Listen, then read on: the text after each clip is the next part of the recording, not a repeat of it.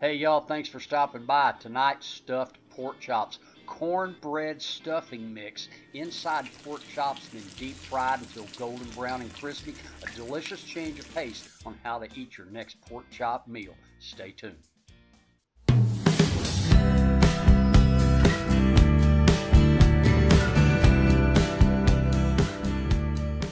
First, cook your dressing. I'm just using box stuffing mix. You can use leftover stuffing if you have it, but just cook this according to package directions. Once you have that cooked, cover it up and set it aside. Boneless, thick cut pork loin chops sliced down the middle. Only go about 3/4 of the way through. Don't go all the way through. You want to create a pocket.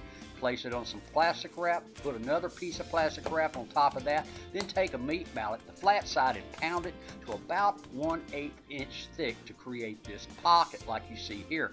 Then you want to season both sides of the chops with kosher salt as well as the inner side pocket.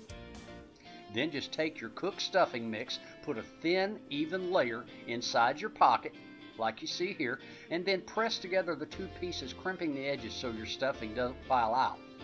Perfect. All right, 3 stations. Flour. Season that flour with some kosher salt, coarse black pepper, and a little bit of garlic powder.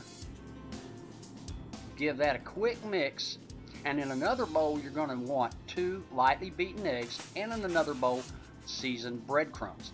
Okay, now we're going to dredge our chops in all 3 of these. Take your chops, gently dredge it in the flour, making sure you put an even thin coat of this flour on both sides. Go ahead and press that flour into that chop. Then into the egg. Make sure it's well coated, shake off any excess. And then finally, dredge it in your breadcrumbs, making sure that it's well coated on all sides.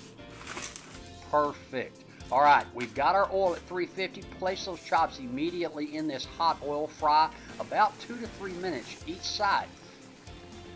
You have to keep an eye on it. Then give it a flip. Go another 2 to 3 minutes.